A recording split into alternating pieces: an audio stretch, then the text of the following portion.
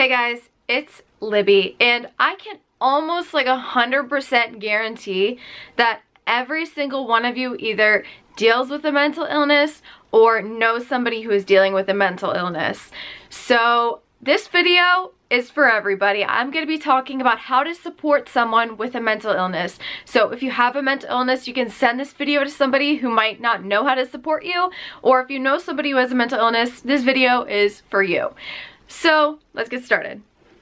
I want to start off by saying that today's video is sponsored by BetterHelp. BetterHelp is an online therapy platform that matches their clients, aka you, with one of their over 15,000 counselors in their network. If you're matched with a counselor and you do not click with them, you can just switch counselors. It is so much easier to switch counselors online than switch counselors like in person, real life kind of thing. So that's awesome. You can start communicating with your counselor within 48 hours, which is so fast. So many counselors have wait lists and stuff, but within 48 hours you will be matched to a counselor. You can message this counselor anytime, as well as have a phone or video call with them once a week. If you sign up with my link in the description, you'll get a discount off your first month, and therapy never goes on sale, so it's really awesome that you can start off just a little bit cheaper. That said, let's dive into how you can support someone with a mental illness. The first thing you should do is educate yourself on what they're struggling with. So if they've got depression,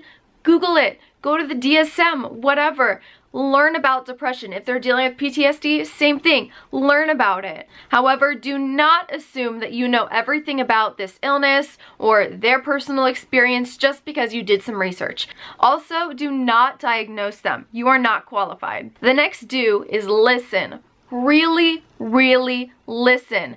Be an active listener. If you want to know what active listening is, I can make a separate video about that, so leave that in the comments if you'd like, or you can just Google it. It's all over the place. Do not judge them. That should be pretty obvious, but I think I should say it just in case. Do not judge them. Also, do not force or expect them to open up to you, especially right away. You know, mental illness has a stigma. A lot of people are afraid to talk about it. You know, it's a very personal thing. If they're not ready to open up to you, do not force them to, and do not expect them to.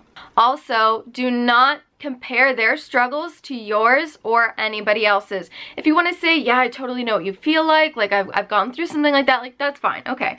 But do not say, yeah, well, when I was depressed, you know, I this or that, you know, like, so don't be comparing it to anybody else's, including yours, because that can minimize what their experience is, and it also takes the focus off of them. If you're going to them to help them and then you start talking about yourself, like that doesn't make any sense. Something else you should do is ask them how you can support them all the time. Whether they're like actively super struggling or not, how can you support them? And then ask them when they are in some sort of crisis or really struggling, how can you support them in those moments? Do not force yourself on them if they are not ready for your support. If they are not ready to have you engaged in this experience, this struggle with them, do not force yourself into it. It is not going to go well. Do help them find resources to get help, whether that's therapy, psychiatry, support groups, anything like that, if they're interested in it. Also, you can help them find other people in their life that they can turn to, because you might not always be totally available to help them. So help them find other people who they can turn to. Do not force them into something they are not ready for. If they're not ready for therapy, forcing them to go to therapy isn't going to be very fruitful, okay? Do not force them to go to a support group. Do not force them to out themselves to everybody they know, okay? Do help them set goals for themselves, and I highly recommend making SMART goals. If you don't know what SMART goals are, feel free to leave in the comments if you want me to make a video about it, or just Google it. Again, that's all over the place. Do not be overly positive and say things like, oh, everything's gonna be okay, oh, don't worry, be happy, or like, oh, you know, like, don't just like say like, oh, it'll be fine, you know, like that's not helping them get through it. So by setting goals, you're helping them make changes in their life to be happier. If you're just like saying, oh, don't worry about it, oh, it'll be fine, oh, like that's not gonna help them.